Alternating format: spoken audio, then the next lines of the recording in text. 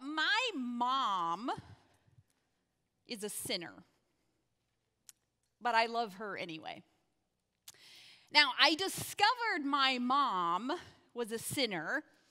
It all happened because of school picture day. I was probably second or third grade, and it was school picture day, and I had a dentist appointment that day, early that morning. And I went to the dentist. I had some dental work done, and they numbed part of my face. And they finished up, and my mom dropped me off at school. And before I got out of the car, I gave her a big smile. And I said, "Mom, how does my face look? Does it look okay?" And she said, "It looks perfect. You are beautiful." Now, it wasn't until a few weeks later, when the teacher handed out the packet of pictures, I realized my mom's sin. Now, you know that dreaded moment when you get your school pictures back. It's that moment, right? It's like that one shot that you have to get it right. And then you cut up those little wallet-sized photos and you trade them with your friends. So just to give you a reference, here's a picture of me from a few years before. It's this cute little smile, my dog Duke. So here's just a reference of my full face smile. A few years before the incident happened. So, okay, back to picture handout day. The teacher handed me the packet of pictures. And I flipped it over, and in that little plastic window was this picture.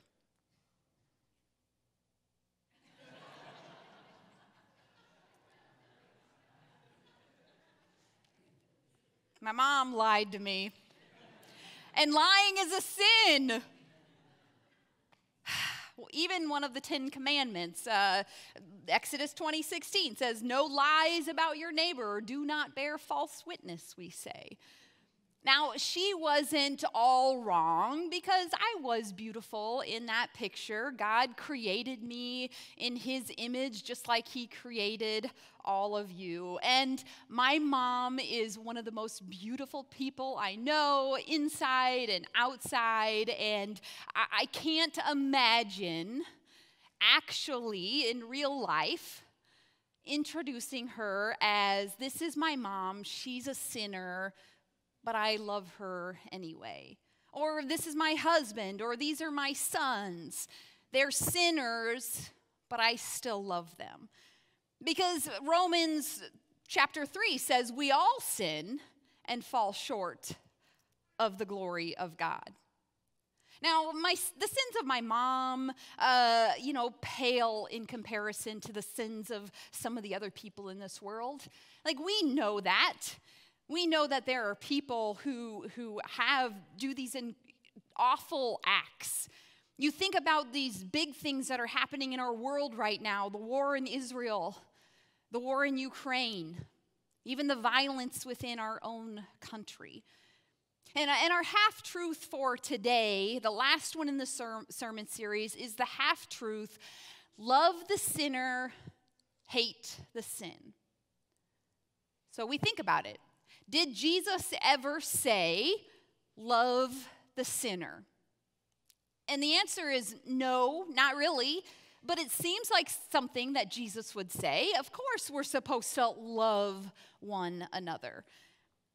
So think about the time where Jesus went to Matthew, the tax collector's house, and ate with other tax collectors and sinners, the scripture says. And the Pharisees and the teachers, they questioned the disciples. They're like, "Why is your rabbi, why is your teacher eating with sinners? Why would he do such a thing?" And I think that the fascinating part of this story that's found in the Gospels, it doesn't say what Jesus talked about during that meal. Whatever it wasn't important enough to record. It was recorded that Jesus shared a meal with sinners. A meal being this powerful expression of conversation and community and relationship and love. So Jesus didn't say, love the sinner. But he did say to love our neighbor. And we're all sinners. So saying love your neighbor implies we are loving the sinner. Now, anytime we call someone a sinner, we've labeled them. Anytime we call someone a sinner, we move them from the status of being our neighbor to the status of being the sinner. Adam Hamilton, in his book Half-Truths, says this: if I love you more as a sinner than as my neighbor, then I am bound to focus more on your sin. He goes on to say this. Adam Hamilton goes on to say this. He says, I will start looking for all the things that are wrong with you. And perhaps without intending it, I will begin thinking of our relationship as this: you are a sinner, but I graciously choose to love you anyway. And then he says, if that sounds a little puffed up, self-righteous, and even prideful to you, then you have perceived accurately. We need to be careful about our labels because our labels can change our thoughts and our actions and our feelings, both for the good and the bad, depending on the label. So, let's go to the second half of this half-truth. Did Jesus ever say, hate sin? Again, not exactly, but I think we can all agree that Jesus doesn't like sin. Last week, Trentel, our youth director, gave this great message, and he talked about the woman who was caught in adultery and how the teachers and the elders of the church brought this adulteress to Jesus, and they put him in the center of the circle, and Jesus said, okay, whoever is without sin, be the one to cast the first stone. And of course, nobody cast the first stone. They all walked away. But then Jesus said to the woman, go and sin no more. So Jesus is not a fan of sin. The labels that we use, whether we are using the label sinner or sin, those labels could make people turn from Christianity rather than turn from sin to Jesus. So what is sin? Well, the Hebrew word for sin is hata, and it really means to miss the mark. And there are different ways that this word sin is used in the Bible. For example, in Judges 20:16, it talks about skilled workers. Skilled warriors shooting at their target and hitting their mark, hitting their target within a hair, and not hata, not sinning, not missing the mark. So I've heard about this before, right? We talk a lot about sin of missing the mark or missing the goal. And the goal is to, of course, that we praise God and we worship God and we love God with our whole entire being. And when we stray from that, when we miss that mark, we are sinning. The book, 70 Hebrew Words Every Christian Should Know, I've talked about this book before, but it talks about sin not necessarily as missing the mark, but more as sin as creating a burden, an action or thought or something that we are doing that creates a burden. Sin as a burden. Sin is something we carry around with us. The Psalms are bold. There's some Psalms that are just these bold prayers that ask God to take away our sins, our hata, our sins, our burdens. Take away these things from us. Now, there's this Old Testament passage that I want to look at today, and it's from the book of Zechariah. Zechariah was a prophet, and he had these visions that he shared with God's people, and he shared these visions to encourage them. He shared these visions to help them rebuild the temple, to hold on to hope that God will not fail God's people. So this is Zechariah chapter 3, and this is one of Zechariah's visions. So starting at verse 1, it says this. Then he showed me the high priest Joshua standing before the angel of the Lord and the accuser, standing at his right hand to accuse him. And the Lord said to the accuser, "The Lord rebuke you, O accuser. The Lord who has chosen Jerusalem rebuke you. Is not this man a brand plucked from the fire?" So here we have this vision of Zechariah's. And Joshua is standing before the angel of the Lord and the accuser. He's standing right in between of them. Now, the accuser is often translated as Satan. And the fact that God rebukes the accuser or Satan twice in this passage indicates that the accuser is a powerful enemy. Now, fun fact, John Wesley, the founder of the Methodist movement, was trapped when he was just 6 years old in his house. His house was on fire, and he was rescued from his burning house. How it happened is a neighbor came over and stood on a man's shoulders and plucked John Wesley out of that fire. And then later on, somebody drew a picture of that scene, and John Wesley kept that picture with this verse written beneath it until he died. The verse that says, "Is not this man a brand plucked from a fire?" So Joshua is standing between the angel and the accuser. So verse 3.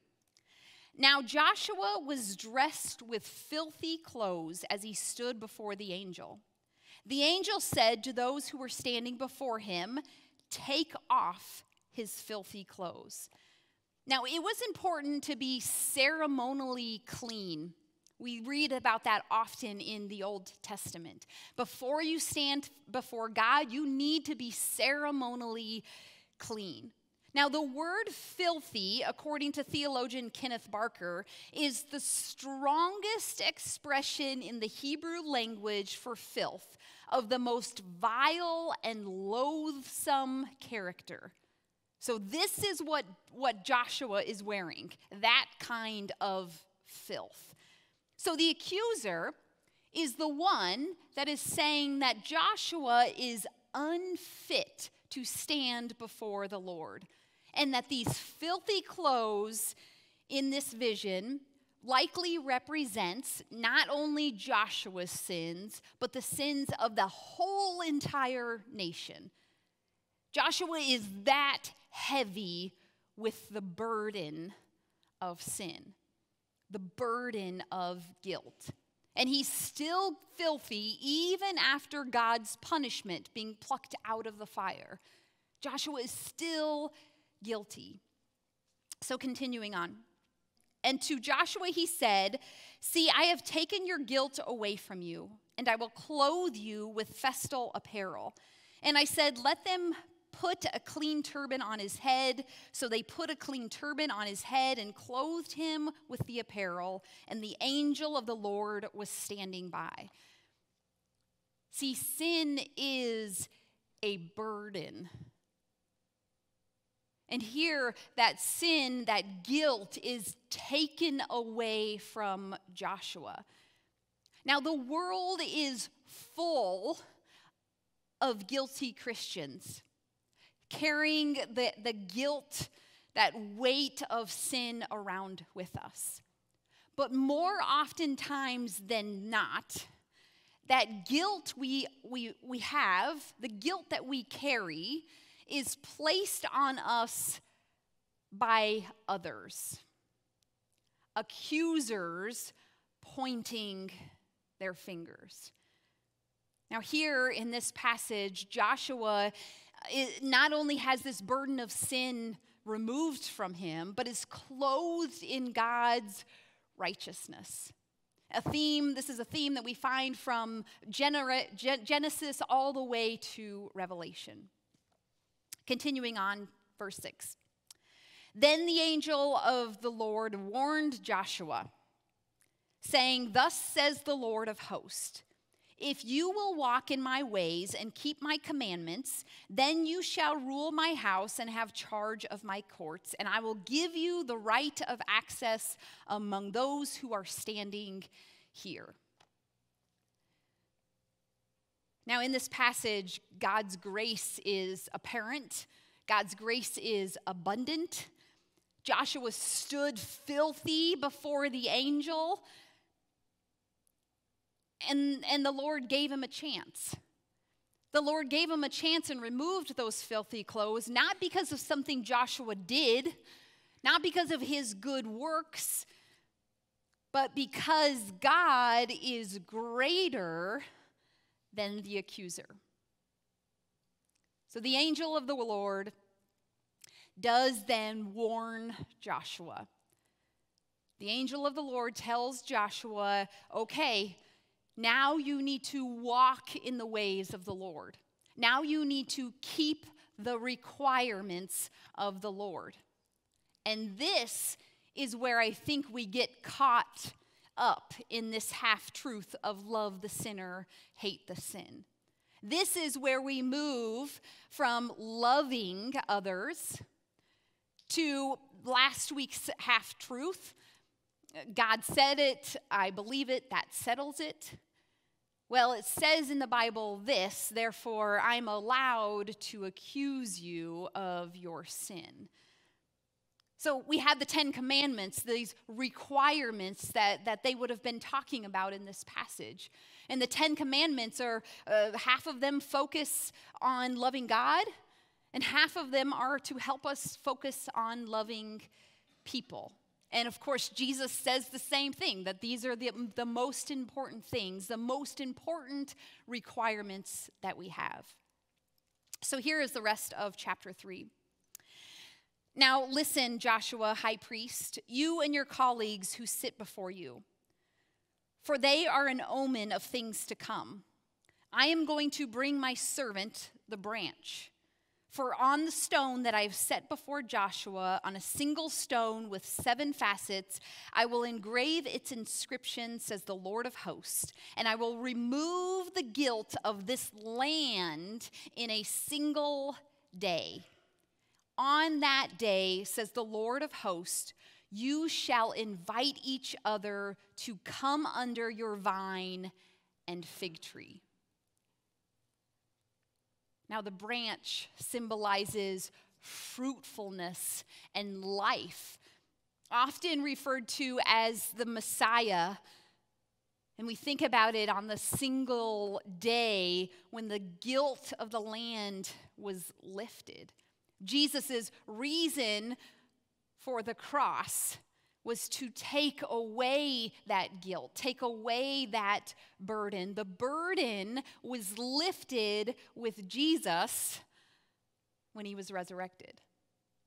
And then the scripture says that after this day, then we will invite others to sit under the peace and harmony of the fig tree.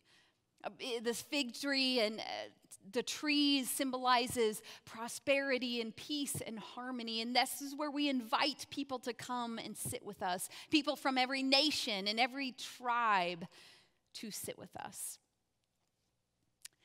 John Golden Gay wrote a book, Daniel and the 12 Prophets, Zachariah being one of the 12 prophets. And he wrote this in response to Zechariah 3, that chapter that we just read. And here's what John has to say about Zechariah chapter 3. He says this: "There's plenty of guilt to go around. On the way to church today, we drove past the spot where a teenager was shot by police a year and a week ago. It was partly the youth's fault if he was engaged in a robbery. It was partly the fault of the man who called the police and told them the youth was armed when he wasn't. It may have been partly the fault of the police, even if they were understandably scared. It was partly our fault as a community, the people on whose behalf the police act and who expect the police to protect us. In Judah, there's plenty of guilt to go around. But wherever it resides, Yahweh, God, is committed to dealing with it. In Zechariah's vision, Joshua is on trial. Joshua is accused of being unclean. The question is, what's the court to do about it? Like a president, the king has the right to issue a pardon. But there are people who think the king should take a tough line. Idolaters shouldn't get away with their faithlessness. It would undermine the importance of faithfulness. Yahweh has decided that this occasion is one of those times when he must risk making an exception. Joshua is to be restored in his position as senior priest. Now, the accuser is right that you have to be careful about issuing a pardon.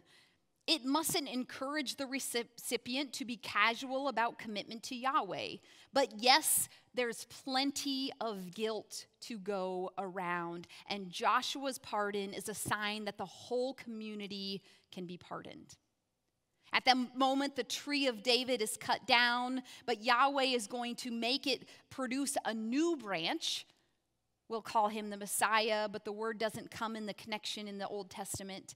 And bring the new age when people will relax under their vine and fig tree. Our actions and our words, even when we say, love the sinner, hate the sin, even though that saying is not entirely wrong,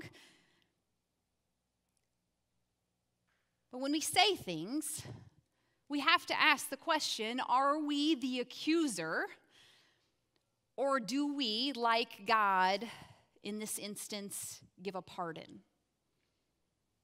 Is what we are saying and doing helping us love God and love our neighbor more? Is what we are saying and doing helping others love God and their neighbor more? Or is it making us move away? Because if we fail to honor and respect people, we are failing to honor and respect God.